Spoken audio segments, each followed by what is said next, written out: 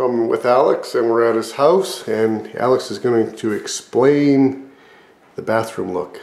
Hey Scott, how you doing? Well, my friends call this the shishi bathroom. I've never actually owned a shishi bathroom before. So what we did was I wanted to create a space that was... Let me just pan around. That was large, you know, and had a really nice feel to it, and a bit of a modern look.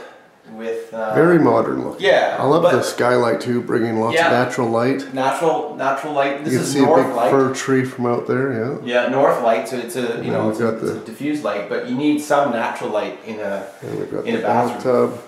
So this is what a modern, crisp, clean shower bathroom is supposed to look like. Yeah. So what we did is we took sort of almost standard. Should I show the toilet too?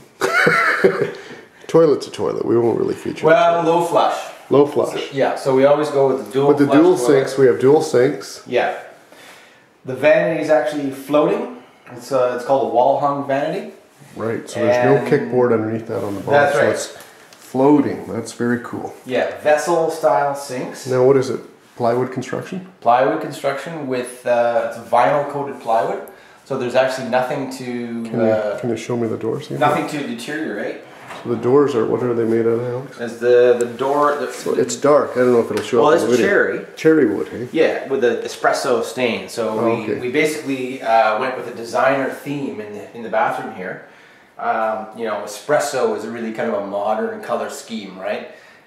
It's almost a trip back to the 70s, but with a modern edge. So espresso stain, cherry, plywood carcasses, vinyl coated, no particle board. Soft close option, right? So you can't actually slam them; they just close by themselves. And especially when you have a 12-year-old, that's really nice. Yeah, even the cupboard door, same thing, right? You can't. That's it. Keith slams every door in our house constantly. And now one of the neat features in here, which is not obvious, is because it's hidden behind the plaster. The walls are actually Venetian plaster. There's actually no drywall on here whatsoever. So these are cement part, or what are they? It's cement board base. Right. So there's no drywall, and this is Venetian plaster that actually has true marble in it. So when you touch it, it feels cold.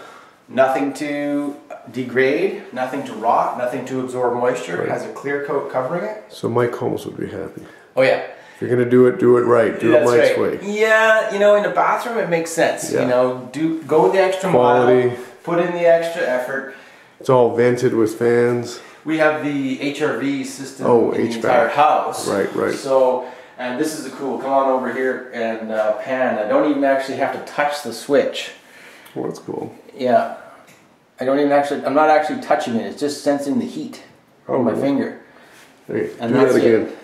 Yeah, and then the negative, it's the same. Shutting it off and turning it on. Oh, so that's for the... That's the HRV system, so pan around right over above the toilet there. There's a little...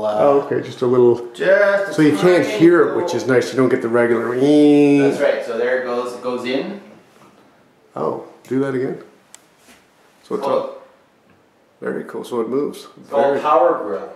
Cool. Well, the Power Grill. So what's actually that's about a 3.5 minute video, Alex. So I think we're gonna have to cut you off. We're gonna have to edit this one down a little bit. Yeah. Okay. Now, one thing I like. So we'll have to come back for part 2. Wait, Alex, hang on. So that's the end of part 1.